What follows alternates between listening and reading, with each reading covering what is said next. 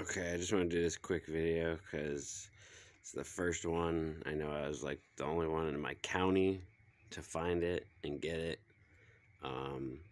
It's the Viking 12 volt / 24 volt jump starter, 3400 peak amps. Let's see. I'm not gonna do like a jump start test. We all know it will jump unless I can find a semi, which my old boss does, and we could try it. But let me go over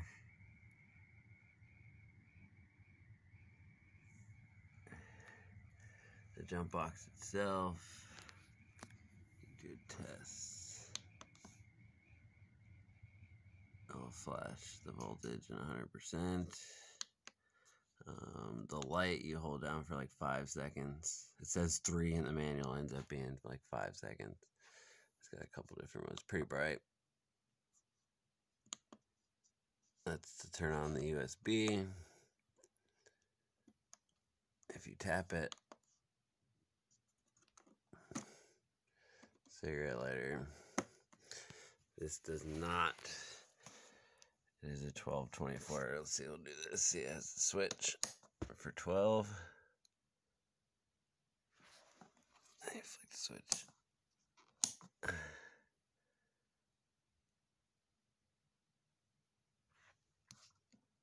For semis or buses, some of them are 24 volts. It's the back of it. This one does not have a compressor.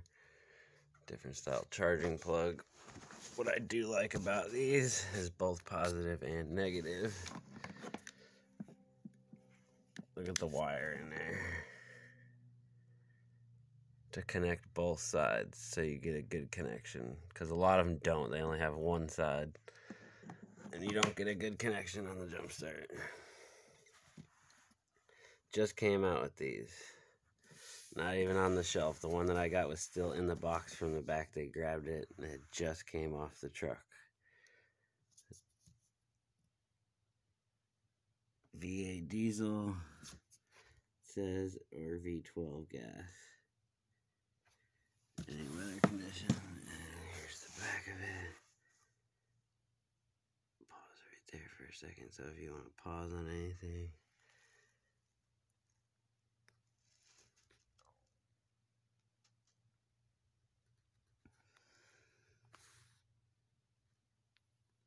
Two 22,000 milliamp batteries in there.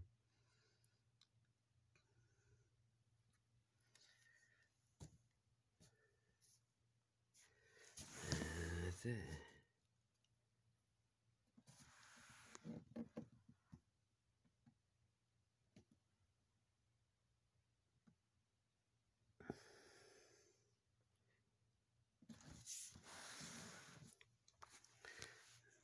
Those are the jumps.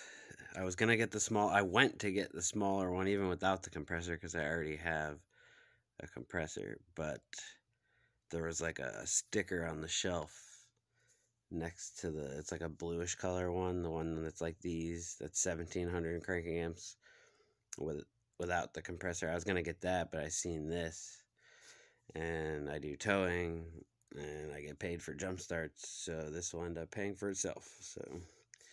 They're $2.99.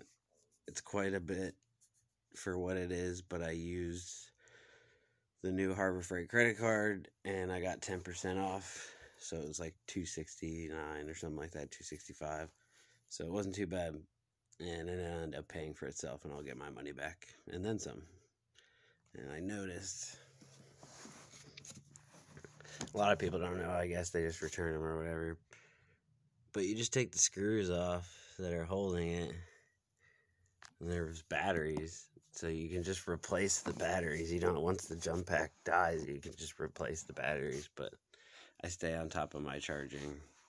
Charge every time after it's been used, or like they say, even 30 months or every couple weeks, just throw it on the charger, because it makes me money. So gotta keep it good.